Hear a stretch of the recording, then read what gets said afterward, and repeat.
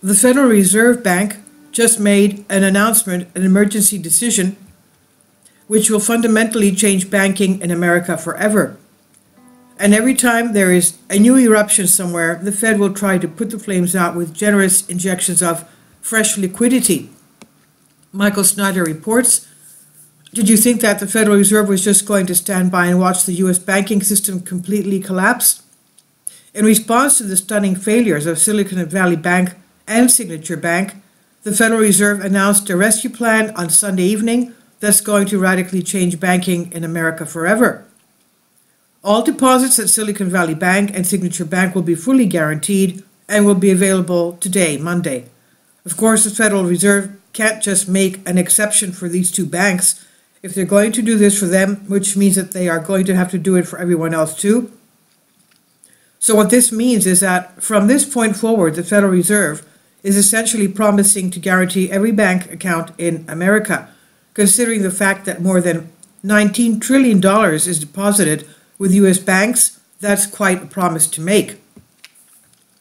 I want to show you that I'm not exaggerating one bit. The following is the announcement about this new plan that was just posted on the official website of the Federal Reserve. To support American businesses and households, the Federal Reserve Board on Sunday announced it will make available additional funding to eligible depository institutions to help assure banks have the ability to meet the needs of all their depositors. This action will bolster the capacity of the banking system to safeguard deposits and ensure the ongoing provision of money and credit to the economy. The Federal Reserve is preparing to address any liquidity pressures that may arise. The additional funding will be made available through the creation of a new Bank Term Funding Program, BTFP, offering loans of up to 1 year in length to banks, savings associations, credit unions, and other eligible depository institutions pledging U.S. Treasuries, agency debt, and mortgage-backed securities, and other qualifying assets as collateral. These assets will be valued at par.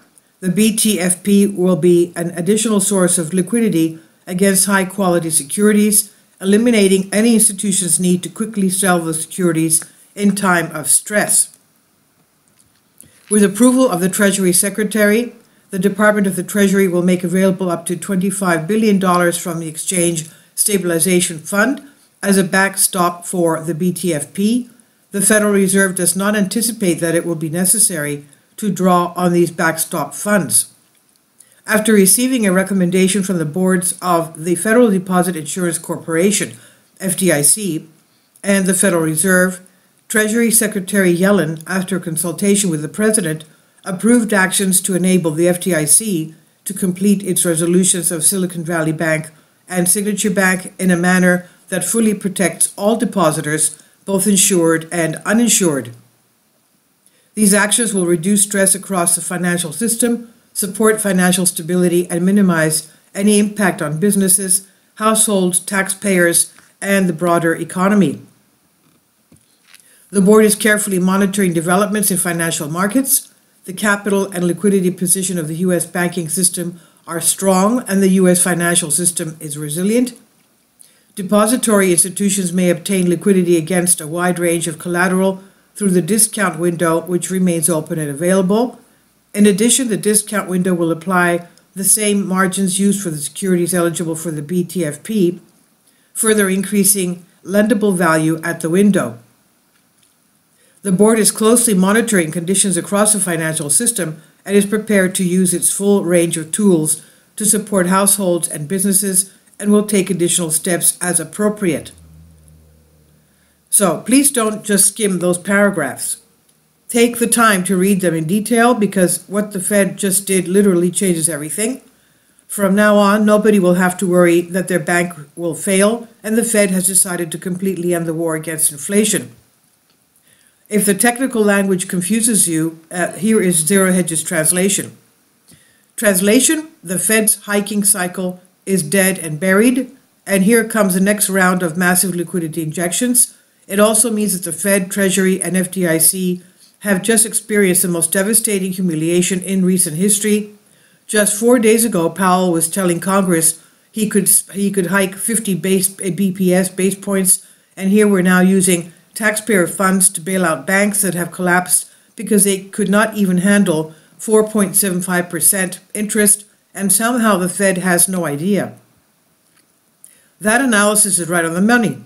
I warned you that our system could not handle higher interest rates, and higher rates were directly related to the collapse of Silicon Valley Bank. So there won't be any more rate hikes. In fact, I wouldn't be surprised at all if the Fed starts cutting rates very soon. In addition, all of the fresh money that the Fed will be injecting into the financial system now will be highly inflationary. We're being told that the Fed's plan won't cost taxpayers a dime, but the truth is that inflation is a tax on all of us.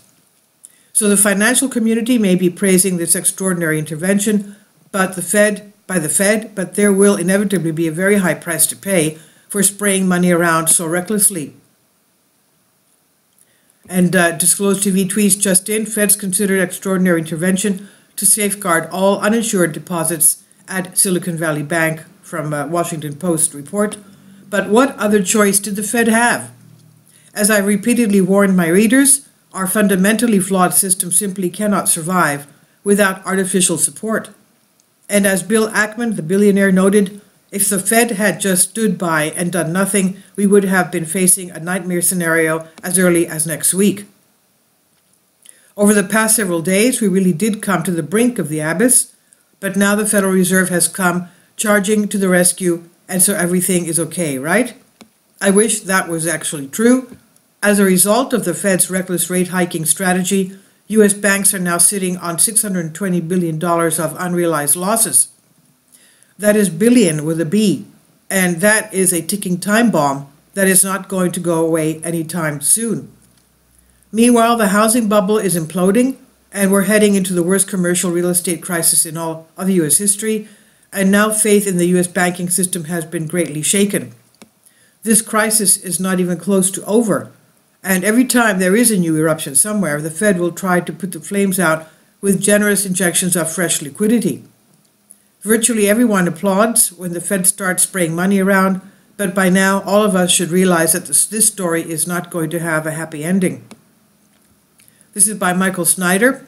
About the author, my name is Michael. My brand new book entitled End Times is now available on Amazon. In addition to my new book, I have written 6 other books that are available on Amazon, including 7-Year Apocalypse, Lost Prophecies of the Future of America, The Beginning of the End, and Living a Life That Really Matters. When you purchase any of these books, you help to support the work that I'm doing, and one way that you can really help is by sending copies as gifts to family and friends. Time is short, and I need help getting these warnings into the hands of as many people as possible.